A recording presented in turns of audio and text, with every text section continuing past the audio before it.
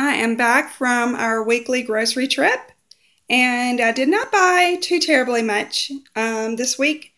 It does seem like there should be a whole lot more here than what I did get. This apparently is $67 worth of groceries. And so, yep, I'm going to show you what I bought.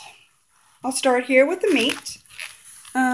This is 73% lean meat. It was marked down to $6.46. And I did calculate in the store how much it is per pound for 4.5 pounds, but it's a pretty good price. I'm thinking it's between $1.40 and $1.60 a pound. So I plan on breaking that up into a few meals. I bought these tortillas to make homemade, or these are corn tortillas to make some homemade nacho chips. I prefer the homemade nacho chips, although we do buy regular nacho chips in the store, but the homemade ones are the best. A bottle of light ranch dressing because we were out. One small bottle of mustard. Picante sauce. This was a little bit cheaper than the salsa, so I bought the picante. Some grape jelly to go on toast for breakfast. Fruit salad blend, whole strawberries, 4 loaves of bread. This is not supposed to be in the picture. It's not food related, so I'll put that over there. 2 containers of juice concentrate, some Tennessee Pride sausage, a double pack of American cheese. Usually I prefer the cheddar cheese, of which we have in the refrigerator, but this is better for grilled cheese, so I bought that for that. And some, let's see, coffee. This is a big canister. I'm trying to see how many ounces. 48 ounces, and this was 7 something. And this coffee I really like. It's not bitter. It is a smooth coffee, but it's yet still strong. So I like this coffee. And then 3 gallons of milk. So what am I going to make? I'm going to sit down here. This probably looks like a whole bunch of chicken scratch to you, so I'm going to sort of go through this. This morning the children had some cereal, but if you notice, there's no cereal on the table. That's because I plan on doing more homemade meals this week. And so we're going to have granola bars, of which I have down here. It's Thursday. I have down here to make granola bars and to fry the ground beef that I just bought.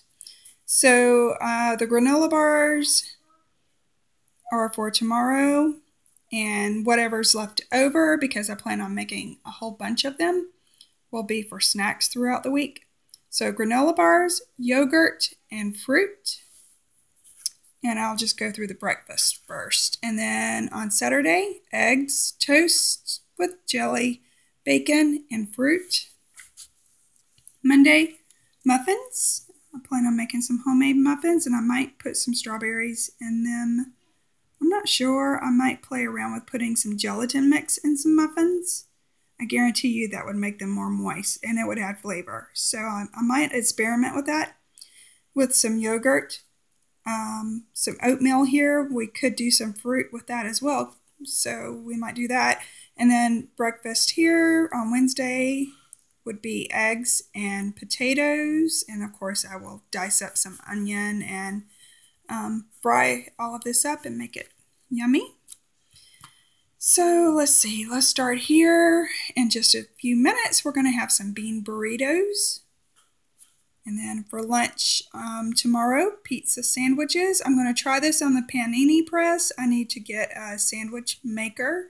I had a few years ago and they both broke.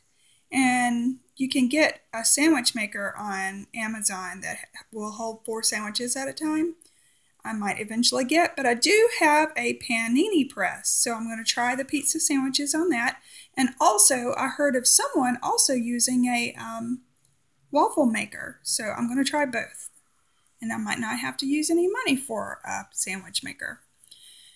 Leftovers on Saturday or sandwiches, My husband will be gone off with the girls to do a job. I will not be here. I'm having lunch with a friend, so it will just be the teenage boys, so they will more or less fend for themselves that day. Sunday, super southwestern beef bake. Monday, baked potatoes. Tuesday, sandwiches and popcorn. Wednesday, grilled cheese sandwiches, and I might make some kind of soup to go with this as well. So here we are back to Thursday. Tonight we're going to have tuna casserole and green beans. Friday, potato soup and cornbread. Saturday, riblets, hopefully cooked over the fire. If it's raining, I'm going to have to come up with an alternative. And then I'll make some coleslaw, which I should have down here to make coleslaw for tomorrow. I need to put that down there. Make some coleslaw and mac and cheese, homemade mac and cheese. And then Sunday, leftovers for supper. Between the riblets, because it's a 10-pound box, we should have plenty of leftovers between here and here. Monday, nachos and Spanish rice. Tuesday, spaghetti. Wednesday, Italian chicken that I have as a freezer meal from those very low-cost chicken thighs that I bought last week. And kale greens with pasta salad. And that is it. So I just have notes down here, like I have 4 gallons of milk in all, about 3 today. I had 1 left in the fridge. I just wanted to make sure that I had enough milk to make it through, and that would include breakfast for Friday, Monday, Tuesday, and Wednesday. And I think the juice concentrate we will have on Saturday morning with this big breakfast here, or here. Yeah, probably here. So that is everything, and I just like to make small notes as to what to do each day to keep on top of things, especially when I am making homemade breakfast and we have school and all that. So anyway, my total this week was $67.14, and I believe that takes me to $317 in all for the month so far. So I'm not going to have a whole lot to play around with the second half of the month.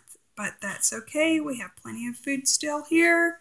The freezer is still packed, so I'm not complaining. Anyway, thanks for watching. Have a great day. Bye.